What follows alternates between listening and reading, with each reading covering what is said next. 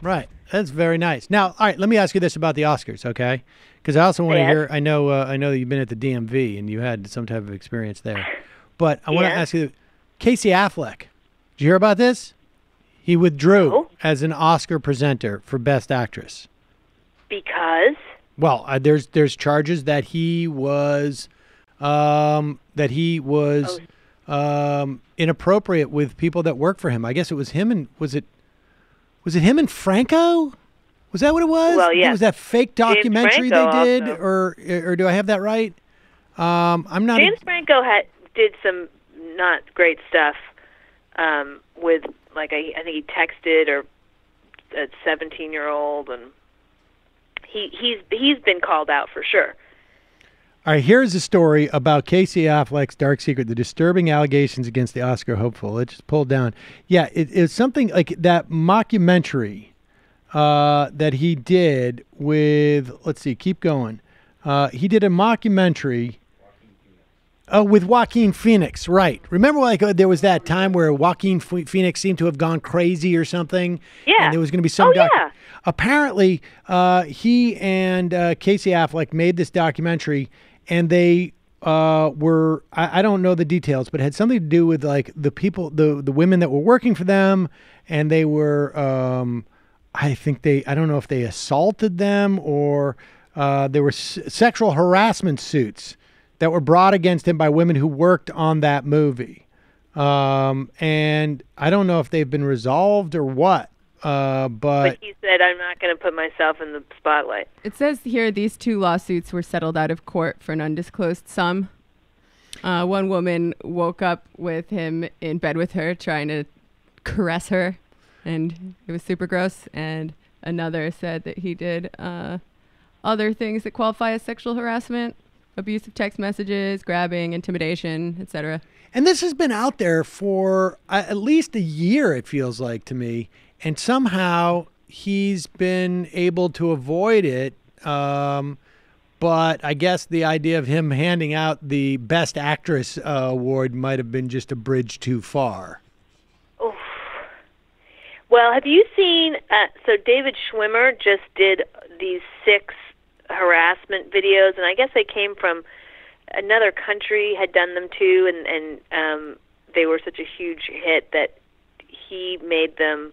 And the 6 videos, I've watched 3, of, like, harassment happening. A doctor, a boss, an actor. And if you watch them, you'll just think, oh, my God, I've been sexually harassed my entire life. It's like, it's really a phenomenon, the whole, that I wonder if it's going to change, how seismically it's going to change everything.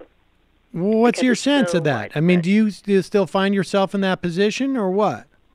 No, because I'm older, and I have much better ability to say if anybody tried to harass me in any way, I'd tell them to go, F themselves and be on my way. And I just feel more powerful in the world, and I'm a mother, and I don't know. I just don't think that people would harass me now.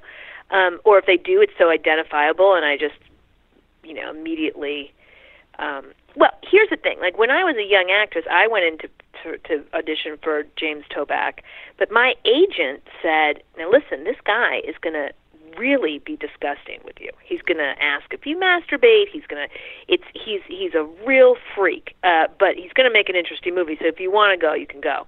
And with that warning, I was like, oh, I'll go. And I'm not going to let that happen. Like, I felt all armed. So he did do all those disgusting things, but I was ready for it, and I didn't, let anything happen, and nothing. It was like, I was like, oh, here's this total freak who's being disgusting. He's like an artist, and left. But I was warned. But if I hadn't been warned and I was 20, it would have been a disaster, I think. And did you have other... did you have other instances like that as an actress? Yeah, but as an actress, you have so many, not in the assault, not in the, no one's trapping me in bedrooms and hotels. I didn't have that. But I had, like, people just talking inappropriately or just, being just sexist and, yeah, a lot. But I don't know any actress that didn't. Do you have casting situations, like where people came on to you in the casting situation? Well, like casting situations where not coming on to you maybe, but like making you stand there in a bra for a long time, or, just being like, can you just hold on there for a second while we, just, bummer things like that. Or, but I think that everybody did. I don't, it's in the 90s, I don't know any women who would be like, oh no, everybody treated me respectfully and kindly and never, called me sweetie or, no, I know no one who had that. All right. Well, look. Right? I mean, you were doing that. Couldn't you imagine? Did you ever see that going on? No. I mean, no. I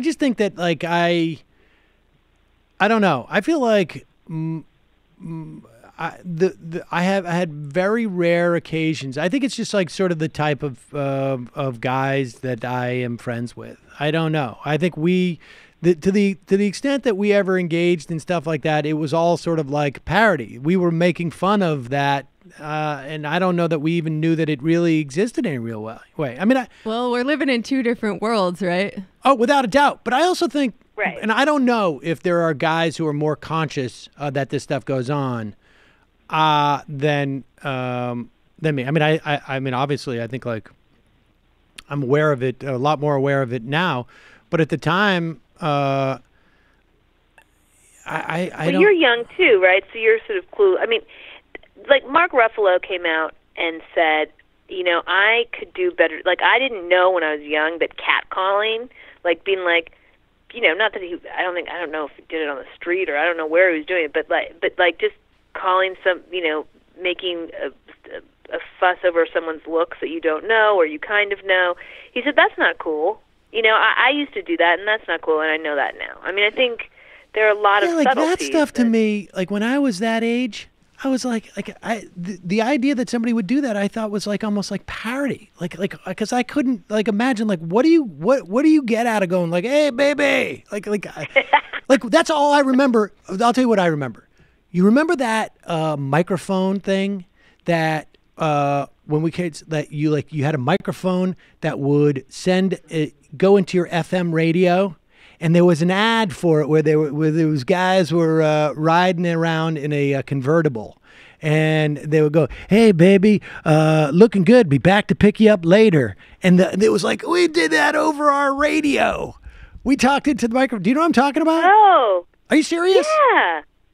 Was it Mr. Microphone? What? Mr. Microphone. See if you see the ad. Yeah, here it is. Wait a second. Yeah, I think this is going to be it. So it was a Mr. Microphone, and that's what it always occurred to me is like catcalling was like, it's like so campy because play this ad. Maybe it's in this ad. Okay, here's an example. Hold on, here's the ad. Here's an example. Okay. All right, here's the ad. This party's getting a little too quiet. I think it's time we liven it up with my favorite Christmas gift, Mr. Microphone. Hey, what's that? Well, you set the dial on your FM radio and testing. Hey, I'm on the radio. These kids are having a fabulous time with Mr. Microphone, the cordless microphone that actually puts your voice on the radio. There are no attaching wires, so you're free to move around. Broadcast over any FM car radio. Hey, good looking. We'll be back to pick you up later. That's what. Professional entertainment. Yeah. That's what I remember about like catcalling. Like that's like just so dumb. Like. Oh no! If you lived in a city, you got cat, and you were young and a woman, forget it. You got catcalled every single day. Every day, someone's like, "Hey, baby." I don't get. With a microphone. But ready for this? Like yeah. So I did an independent film, and we're shooting along, and then I had to be thrown into a lake, and right at the last minute, the director says, or someone says, "You know what? I think you should be thrown in the lake without a bra on." And it was like right before about to shoot, and I was like, "What?" And I was like, "Well, but I've been wearing a bra the whole scene," and I kind of looked at the costume designer, and she was like, "Well, it is. We only have one bra, so I guess it would be good because it wouldn't get wet. And I was like, and then you look around, and there are 50 people standing there with mics and, time and the sun setting and everything. And I was like, okay, I get, but then what is that? I get thrown in the lake, and it's like a wet T-shirt situation. Yeah. But I had 30 seconds to make that decision in front of everyone, and if I didn't do it, it would cause more time, and it was just making more. And then of a you're scene. the a-hole because she's being then you're difficult. like the fussy girl that is priggish and whatever. So that, to me, looking back, I'm like, now that is uncool. That's not harass. I don't know what it is, but it's not. It's a power dynamic. Yes, exactly. And power dynamic. Maybe that's not the most egregious example, but this stuff exists on a continuum. I mean, what you said just now reminded me of the story I told about Terry Richardson, and it was a similar dynamic at play. It's just a choice that you wouldn't make professionally if you were being respected. If someone said at the beginning of the day, "Now we're thinking about this choice. What do you think about that?" Like hours before. Right. We're gonna, Yeah, they put you on the spot. Right. So it's just bullying, or it's just uncool. But it's not anything that I thought about until this whole movement came up, and then I was like, oh God, yeah, that was not all right for all these older men to be pressuring me like that. It is that, I think, is one of the more interesting dynamics. I mean, and the thing is that this happens all the time, right? I mean, people grow older and they look back on their childhood and they think about certain things that their parents may have done or other people may have done and go like, that was not appropriate. Not necessarily. I'm not talking in the context necessarily of sexual harassment. It was just like certain behaviors are not appropriate as you reevaluate them as you get older. And so it's not terribly surprising that we would be having this phenomenon. And I think hopefully it seems to me like it has to help, right? Because yes.